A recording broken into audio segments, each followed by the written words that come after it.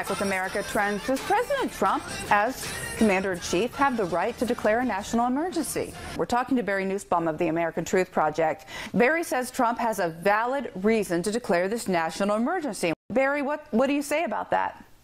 Well, every national emergency declaration in the past, Aimee, has entailed a federal expenditure of funds. The argument that's going to be made in the courts is that Congress already opined what the right number is. In other words, the $1.3 billion they put in the last funding bill. I think what the president's lawyers are going to argue is that the money the president is going to spend, which is up to $8 billion, so $6.7 billion from other sources, has already been appropriated in different cases for national security, drug interdiction, discretionary funds that have never been spent, and so on. So in other words, he's not pulling new money, he's reallocating existing funds. But he has said, I'm sorry to interrupt there, but he has said that he talked to many generals in our military, and they said, do it. This is a better expenditure. This is a better resource for our money to take it and build this wall than what we had already appropriated it for. Sorry, go ahead.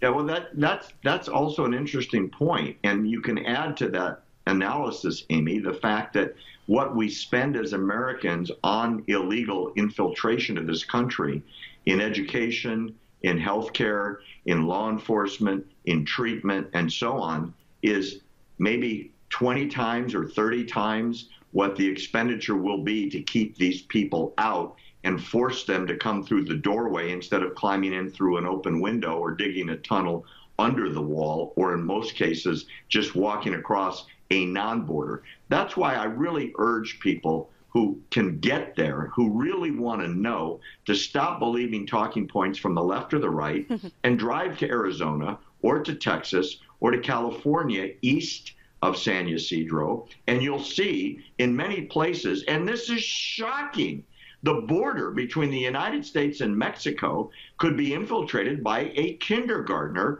or younger. And in other words, there is no barrier. So all you people that lock your doors at night and lock your windows and lock your cars because you want to feel safe from people that you don't want taking your stuff or, God forbid, doing something to your family, this is the same thing. We're just locking the door to the country because you know what? When people come here, they earn the right. They don't get the right. They earn it, meaning it's a privilege, to stay. And they have to do certain things or they can't come and be part of our culture. America is not, and nor has ever been, a place that you can break into and make it okay. I will never change my opinion, and I think you're right. You said it in the last segment. People that are in favor of open borders or no more walls, and they call them racist or whatever, are really saying, I just hope every one of these illegals comes in and votes in my party so my party gets more stuff for people that believe like I do. And I don't think, politically, that's the American system. But Barry, you did send me some numbers about the cost to Americans and state by state today. You told me, and these numbers blew my mind. Yeah, the cost is many, many times, Aimee, what is being built on the wall. It's an extraordinary expenditure that each state spends on social services and policing because of the problems brought here.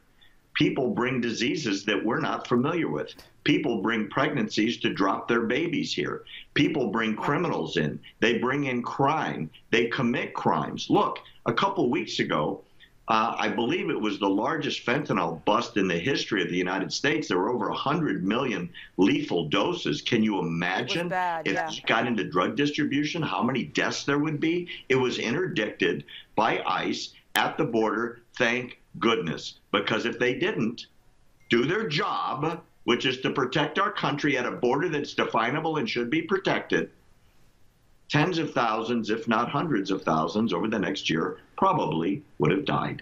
The fentanyl bust was enough to kill people in 6 states, they said, when it came through. That stuff is deadly. Police have to wear gloves. If they touch it, they're going to be hospitalized.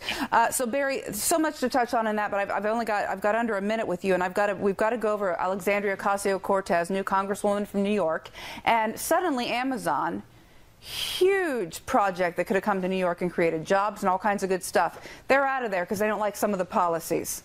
She was dancing in the streets and they were popping champagne that they killed 25,000 high-paying jobs, many of which would have paid New Yorkers over $100,000 a year, not to mention the billions that Amazon was going to invest in infrastructure. And the reason she killed it, there was a tax break, meaning out of all the money Amazon would have earned, they would have given a little bit less in taxes in exchange for spending billions in New York and employing 25,000 people. This is the beauty of socialism. She should be congratulated because now people know what she really thinks. And I hope they think about that next time there's an election. Do they really want this kind of economic insanity in their borough? I would hope the answer is no.